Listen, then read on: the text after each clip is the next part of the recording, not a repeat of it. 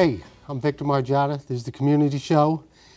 So happy to have Joe Brady on the show. And this is what this show is all about. Family, community, tradition, all the things that make up the St. Patrick's Day Parade in Peekskill that he actually founded a couple of years ago and still helping out today. So we have so much to talk about. Joe, thanks so much for coming out. Victor, I'm delighted to be here. I'm glad you asked. This We're gonna have fun. great. Yep. I can't help but ask about your family first. So how's the girls? Oh, my 5 girls are doing great. Thank you for all 5 of them. My wife, of course, Ann, is doing super. Without her, of course, I wouldn't be involved in any of this stuff. So I have a tremendous support from Ann. And my 4 daughters all doing great. You know, and St. Patrick's Day is a very special event. It's more than just a day. It's a month-long event in my house that my girls, no matter where they are in the world, seem to show up in Peekskill and New York City.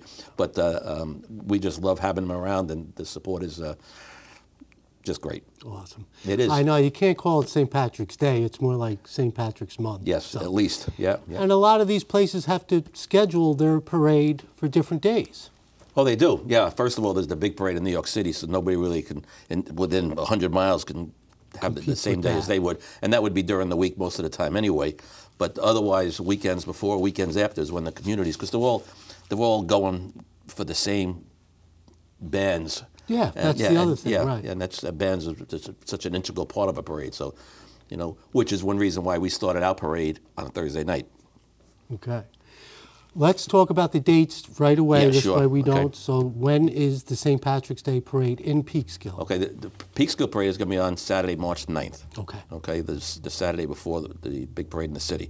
And it'll start, first we have a Mass at 1:30 at Assumption Church. Hope it's going to be celebrated once again by our chaplain, Father Jim Gardner, who just recently had some health issues, but I'm hoping he'll be able to make it. Okay. And then the parade kicks off 3 o'clock sharp, right at the top part of North Division Street. All right. Are you having a breakfast or a brunch? Yeah, there's going to be beforehand? something going on at the Elks Club beforehand. great. Yeah, which we'll be able to gather, have something, you know, something good to eat, and then between the parade, not a lot of time. I'm sorry, between the Mass and the parade, we'll have a small reception downstairs where the Hudson Valley Irish Fest has their gathering room. Yep. So we'll be able to socialize a little bit and get primed for the parade. Excellent. Yeah, Awesome. looking forward to it. Now, is it the same route every year? Or? The route, pretty much so. The route has changed minimally. Okay. Because of where we want to start in one spot, and then we recently incorporated doing something in front of Dr. McGurty Sr.'s old office. And then it's predicated also on where Cablevision can set up and where the grandstand is. But for all intents and purposes, the parade is downtown, Peekskill, Division Street, across Main, up Broad, and it kind of ends there. It's one of the few parades I was integral in designing the route, and I wanted to make sure the end point was rather close to the starting point, because in my experience, so many parades, you start here, you go there, and they can't get from there back to here. So it's great, and not only that, but we can start at the Elks Club. It's great that we start in church, and we ended at a bar in the Elks Club. Yeah. Seems appropriate. Very. Who's the Grand Marshal this year? This year's Grand Marshal is somebody most people might know. Our former governor, George Pataki. All right. Yeah, so we're delighted to have George on board for this. Of course, you know, George has got pretty strong Irish blood, besides his Hungarian blood. His mother was from Ireland. His mother was actually an aide when Ann and I were Grand Marshals back in 2000. Oh, great. Yeah, so we're absolutely thrilled to have George as a Grand Marshal. He's been in the restaurant a few times this past couple of months. So, George, good to see you. It's going to be great. Oh, it's going to be great. That's exciting. How do you pick one? How do you pick the Grand Marshal? We have a very vibrant committee, a lot of volunteers, and there's certain qualifications actually to be able to vote. You just need to attend meetings, you need to support it somehow. And then we get together, I guess sometime in the August, September time frame, right after the holidays, and throw a bunch of names out, and there's a little discussion, and then there's a vote. And I got to tell you, all the years of doing this, which is 33 years, sometimes you think you're going to run out of names, but there's no shortage of names. Wow. When you go to look for people that are involved, contribute, that maybe should be recognized, we've been absolutely thrilled to have the names there. So it's a voting thing, and I've never heard anything really negative. If somebody didn't get in for whatever reason by a vote or two, the attitude typically is, maybe next year. That's next all. year. That's it. So the attitude is great, and it seems to have worked. We've had some great grand marshals over the years, and some always great aides. Yeah.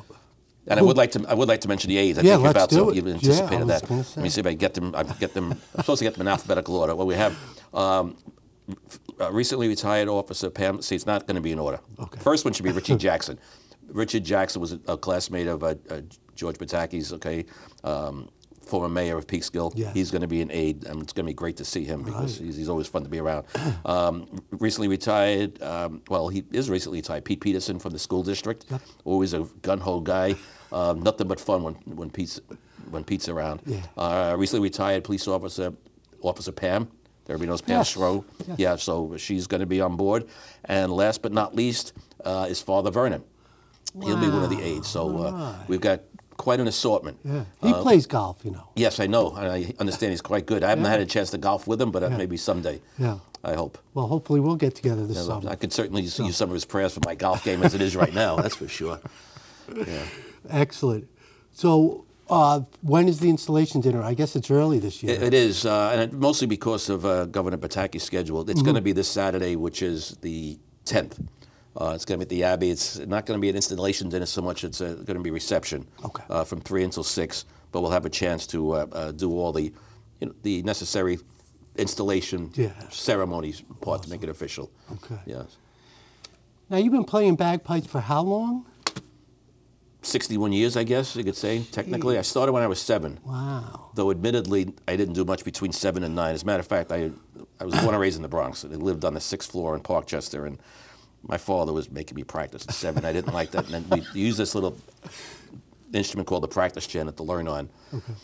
And I threw it out the window because I didn't want to play anymore.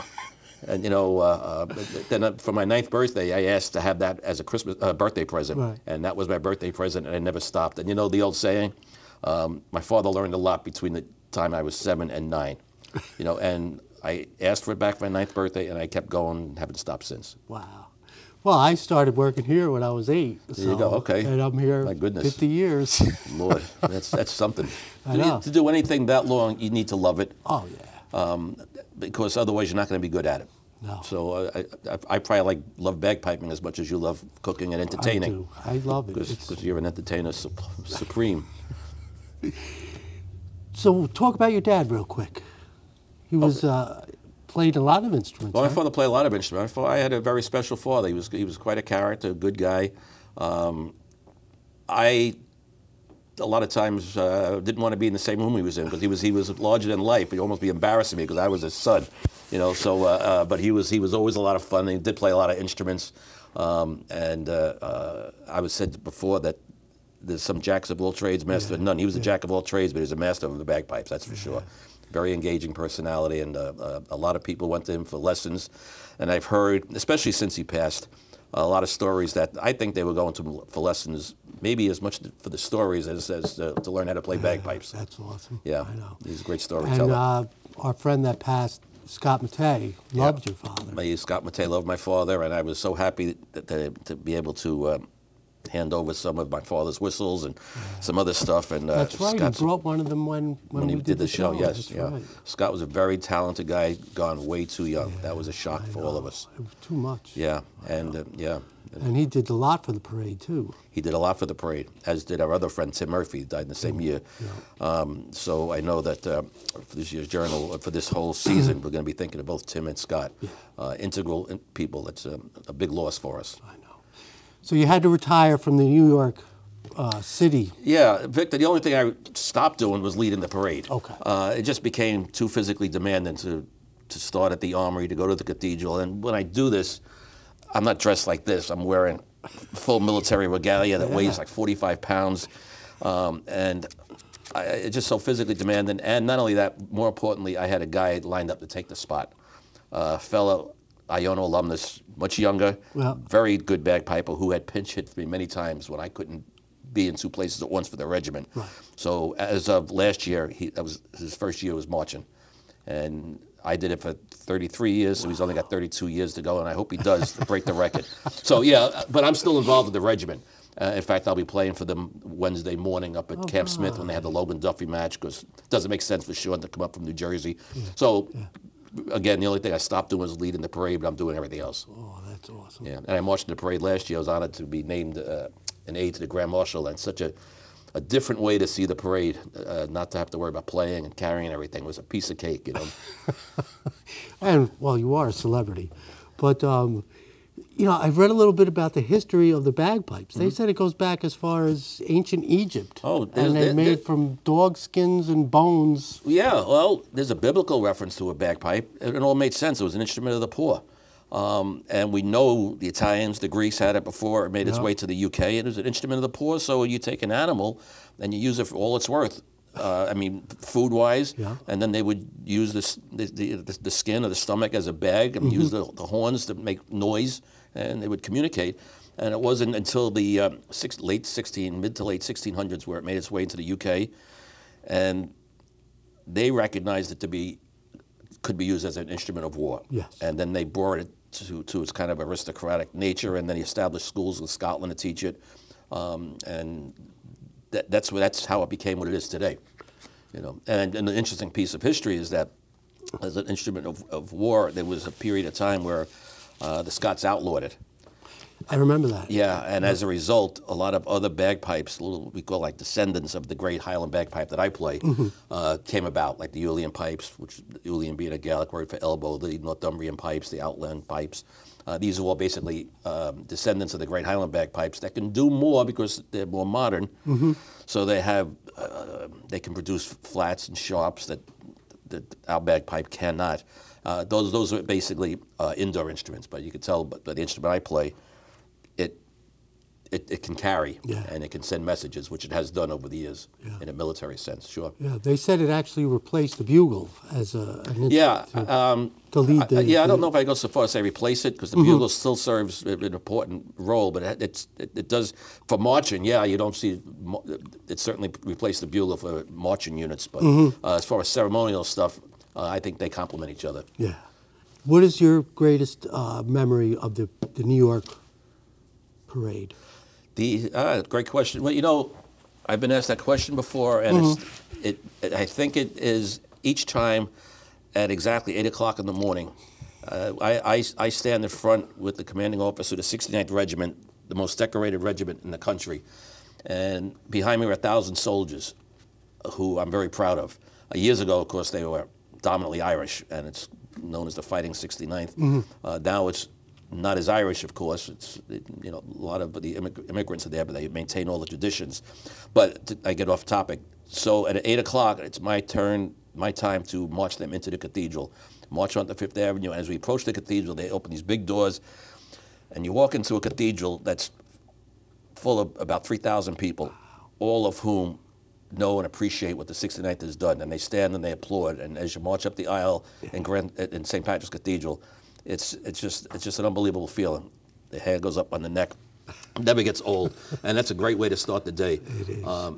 You don't hear or read about that so much, but it's really truly a unique American experience. It really is. What year did you start the Peekskill Parade? We got together.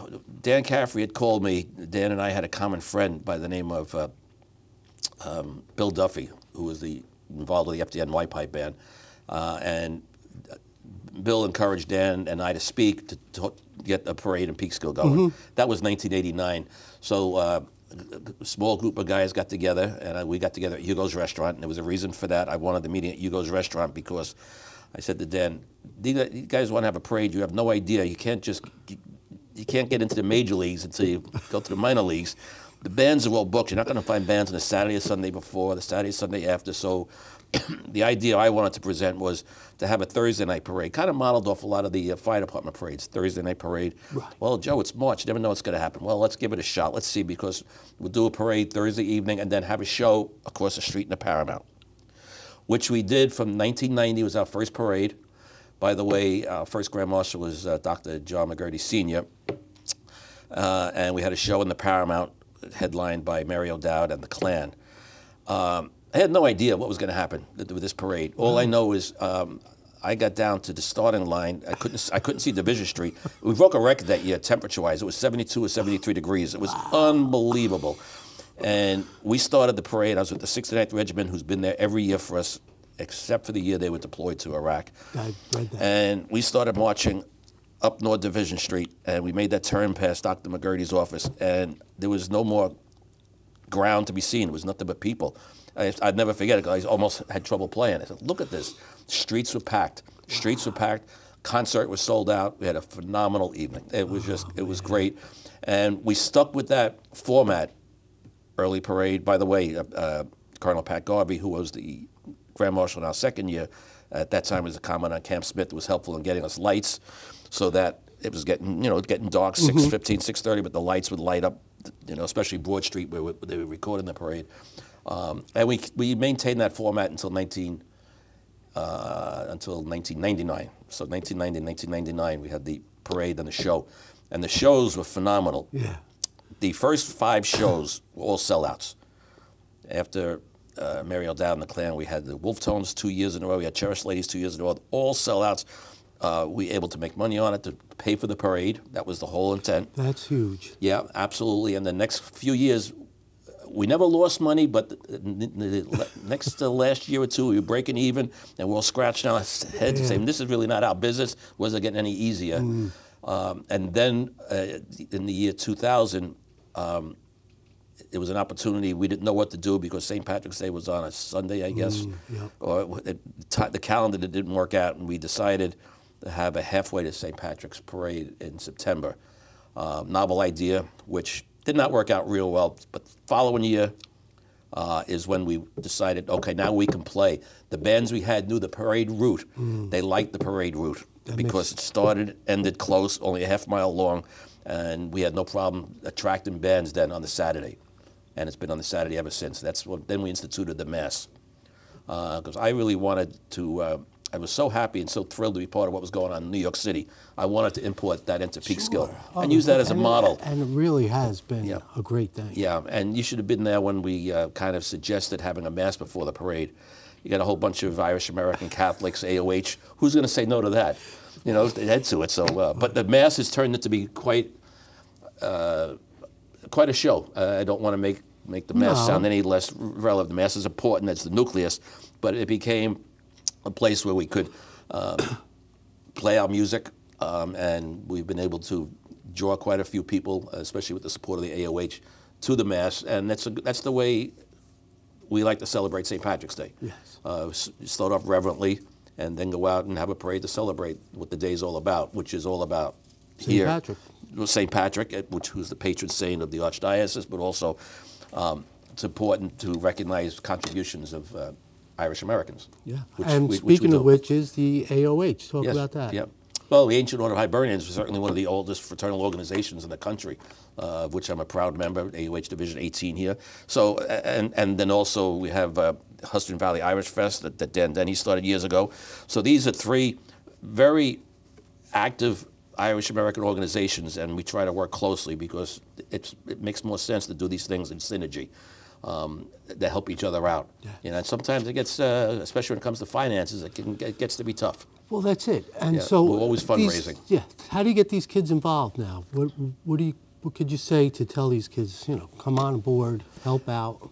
That's a great question, Victor. We want them to be part of it. If they're part of it and they see we're having fun, and we have some new blood, coming on now, not the least with my daughters. It's Sophia. I shouldn't start mentioning the names because I'm going to forget somebody that's young that's not there, or vice versa, or some of the older ones. But, we're welcoming open arms to everybody because we can all use help.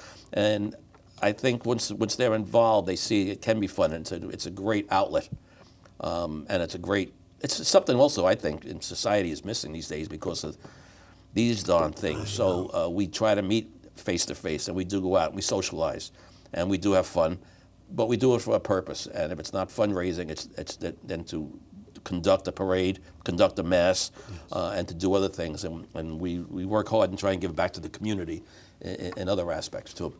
So they were doing the raffle. That was one way to raise some money. Yes. Yeah. Can we still buy tickets? Yes, of course. All right. How would? Don't ask me how right now. I'll have to think about that. All right. Certainly, we have a website. If Yes, you go on, so if you talk can about the Google that, website. yeah, the Peekskill St. Patrick's Parade. Okay. So it's on there. Yeah. Now, I'm not sure if you can buy tickets online there, so you stumped me on or that. But find there's always somebody way. to. Yeah. Okay. Because Yep. you could still get a ticket. Yes. And then they also. Not for the dinner this Saturday. That's sold out. But there's other things that are involved. We're always willing to take the money. We just have to figure out a legal way to do it. Yeah. What about they had a coupon? Oh yeah, the coupon book. I'm very Yeah. proud to say my daughter Nikki kind of spearheaded that, Yeah, along that with was a Liz great Marks idea. and Maggie Guinan. They got out there and it was successful. Yes, I agree. It was a great idea. Yeah. And they really made it look attractive, and they did. sold quite a few. And in fact, they had gotten, I'm not mistaken, they had gotten 100 or 200. They duplicated the order and got rid of most of those. I shouldn't say get rid of them. They sold them. Yeah. But anybody that spends $20 on this, You're making money back on it. easily within days. If you just use the coupons, it's great. So that was one of the fundraising things. And there's been quite a few other things. We've had guest bartenders, especially when we had the Quiet Man. Then we did it down at the Central. They've had some painting things. So I would encourage everybody, go check out the website. You can find it by Googling it. There's all kinds of activities going on because we do something year round. We don't pack up. Yeah, as soon as it's over, you start. We start planning for next year, you know, and one of the important meetings is right after that because no matter how hard you try, you're dealing with humans. There's going to be some things that don't go as you want. You want to. Let's talk about it now. You know. Yeah, you want to remember that. You want to record that so we can address it to make it better for next year. You know. Well, I have a garden, and every year I learn something new. I've been doing this garden for almost 20 years now, and you know, I had the cucumbers up front, but they only lasted 2 months because it had all day sun, but I got a ton of cucumbers. So I decided to put the cucumbers in the back. There you go. They lasted all year, but I didn't get any cucumbers. So that's funny. So I'm putting them back in the front this year and get my, early stock of cucumbers, and then that's it, whatever. Maybe I'll grow some more. But yeah, you learn something. Save me a couple, will you? I will. I love cucumbers. Me too. But you learn something new every year, and that's that's absolutely. And you get in my line of work, you stick your neck out. Luckily, for me, most of the time it seems to work. But there's sometimes sometimes I say, I'll never do that again. Yeah. Then I have to remember that, never to do that again. That's it. Yeah, for sure. So you're excited about this year? Oh yeah, very much so.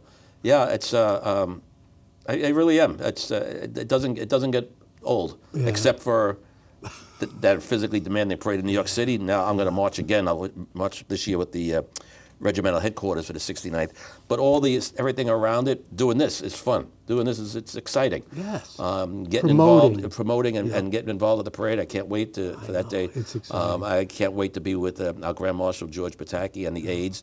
The night before, we have what we call the Grand Marshal Tour, where we do go around and support the institutions that have supported us. The pub crawl. You call it a pub crawl, we call it Grand Marshal installation. Okay. We Irish are a little classier. But it's a glorified pub crawl. No doubt. But these restaurants have all taken out ads. That's right. And they've all supported us, so we take this night to go to thank them. And we have a bunch of people that go in, and some people, there's probably a list of 7 or 8 of them, and that'll be out there. You'll see that published. And some people leapfrog, they'll go to place 1 and 4 and 7, whatever. You pick and choose what you want. And we'll wind up at the Elks Club where we'll unveil the Grand Marshal's plaque again. And what date is that now? That's going to be the night before the parade, March 8th. Okay, great. Yeah, so we if try you not want to get go, involved in we that. try not to go too late, make sure everybody's in prime shape for the next day's events. All right, we can't not mention Chuck McGrill. Chuck's the best. All right. He's the best and the quiet man. Great man, and he'll be here. We all miss that. And he does so much that people don't even realize he does behind the scenes. He's never looking to be stroked. But he was a Grand Marshal one year, and the 25th year he did it, right? Okay, you're better than I was. I'd have to go to my Jip notes, but that sounds about right. Yeah. And Chuck is with me on the St. Patrick's Day in New York City. We just have a great time together. You had a great story. Tell that story. You want me to tell that story quickly? Yes. How Chuck got involved? When Chuck was driving me down to the cathedral. I'll give you the Reader's Digest version. Okay. And we got there, and the cops are blocking stuff off, and we were running late. And luckily, Liam Murphy's there. Liam Murphy is pretty well known in our community, and he's chief of protocol for the parade at the cathedral. And I said, I got to get out. What are we going to do? We're going to do, Chuck. And Liam says, I'll take care of Chuck. You go with the regiment. You do your thing. I'll take care. I said, Liam, do me a favor. Just make sure Chuck gets inside the church, please. Just make sure he gets inside the cathedral. I don't want to see him stuck out there. We'll never do this again. Liam says, I'll take care of him. So for those that know Liam, they should not be surprised that as I was marching up the center aisle at Grand Central, I'm looking up and I see a bald head. I should say a light gleaming off this bald head, and I'm saying, that looks like Chuck, and I'm sweating a bit, and it's tough to see from that distance. I'm getting closer and closer. I had to remind myself to keep playing, and sure enough, there was Chuck standing there like he was 8 feet tall with a sash saying Cathedral in the sanctuary, no less. Proud as could be, and he's been there every year since. So Liam didn't only just get him at the Cathedral, put him right in the sacristy. So Liam knows how to get people on the committee and find a way to make them stay. Yeah. So he's been there ever since. And that's great. Pretty funny. Joe had a question. Where did the kilt originate? Where did pants originate? Yeah. Well, the kilt is probably older, or a form of a kilt. Okay. Certainly older. If you look at ancient pictures and everything, they were just wearing garbs. They were just, okay. The kilt itself originated, the kilt as we know it originated in the UK. Okay. The British government, they would say, okay, well, when they had these groups of bands playing bagpipes and drums, it was a clan or a regiment. And the way they were, one of the ways they would be identified as particular patterns. Now, you get a plaid is any colors the same up and down as it is horizontal. That's a plaid. A tartan is a particular plaid. So what they did in the regiments, they would designate certain tartans, like the Black Watch, different for the different regiments. The Scots Guards had the Royal Stewart. If they were, attached to this or attached to that, that's what they would wear. The Irish typically had solid colors until about probably 50, 60 years ago did they start having tartans here. The police pipe band in New York City is one of the oldest. They wear solid blue, but when the fire department band started in 1966, and by the way, I was very proud to be the instructor for the fire department band from 1973 until I was elected to the council here in Peekskill in 1996. Fabulous fraternity. Excellent. But they designed their own tartan. And the colors each represent something. Like the white represents the FDNY officers, the red, the blood that's shed, the blue, the fraternity. So each of those colors meant something. Yeah. West Point designed their own tartan. So next thing, that became something here in this country, and as well as Ireland, where each group would design their own tartan. So I started a pipe band in 1989 that was sponsored by the FBI. We were known as the FBI Pipe Band. And I wanted something unique. I wanted the red, white, and blue colors of our American flag. Right. That's and a great basically, idea. I designed that kilt that I wear on St. Patrick's Day, and the kilt that I'm seeing around most frequently is the red, white, and blue colors of our flag. And that's what I wanted to do for the FBI Pipe Band. Yeah. Joe, thanks so much. Really appreciate it. My pleasure. Victor, I was so excited when you asked me. Yeah. Don't tell me it's over already. I got so much more to say. I just want to thank Sophia Ferroni for making the connection. She told me to call Sue Sheridan, then Sheridan got a hold of you. I'm glad you mentioned Sue's name. She deserves a tremendous amount of gratitude for the job she's doing as the chairman. We've been lucky for the chairmans we've had of this committee. The first chairman was Dan Caffrey, and Pat Garvey, Jack Murphy, Bill Powers, Sue Sheridan. They just got better and better as they went along. Yeah. Sue does it. She does yeoman's work. Without them, this wouldn't be happening. That's right.